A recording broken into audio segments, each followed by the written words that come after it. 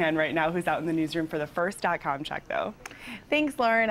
It's a great photo, and I hope this year at the Corporate Challenge, everyone remembers to send in their Report It pictures so we can use them on air and, of course, online. You know, this morning we have a lot going on, so I want to take you to our News 4 website, WIVB.com. where you'll see if you have our News 4 app or follow us on Facebook or Twitter. You got an alert today about the traffic in Western New York. There's a few different incidents that are going on. There was actually a vehicle fire on the I-90 East earlier. It's almost cleared up now, but it's still backed up from Ridge Road to the 190. So you'll see that we've been updating all of the traffic information for you online as you head out the door, whether you're going to school or work this morning.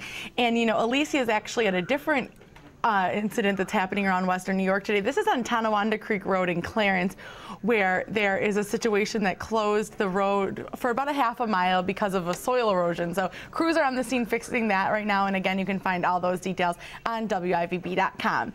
And since we're talking about what's happening today, I also want to show you a story that we are doing about the Special Olympics. The torch will be coming through Western New York, and we are learning more about the Special Olympics tomorrow on our show. So I wanted to get you started with this story that's on WIVB.com. And if you want to learn more about the Special Olympics that are kicking off this weekend, you can go to this story and, of course, find a link to learn more about it right from there. So lots happening today. Now it's time to send it back out to the studio. Maybe some great looks to take up with you to Toronto this summer if you're making a trip to Toronto. And earlier on the show, we were learning about what's happening in Toronto and how you can learn more about it. So I wanted to show you a great website to go to learn more about tourism in Toronto.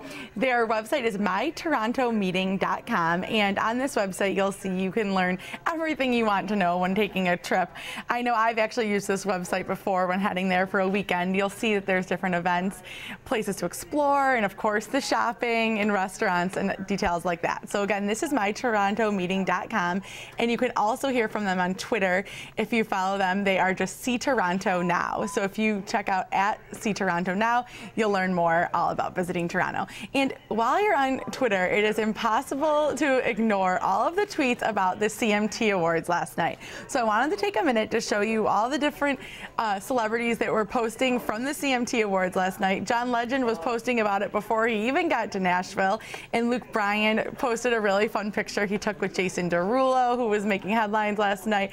And of course, Carrie Underwood was a big winner last night, and she posted a picture.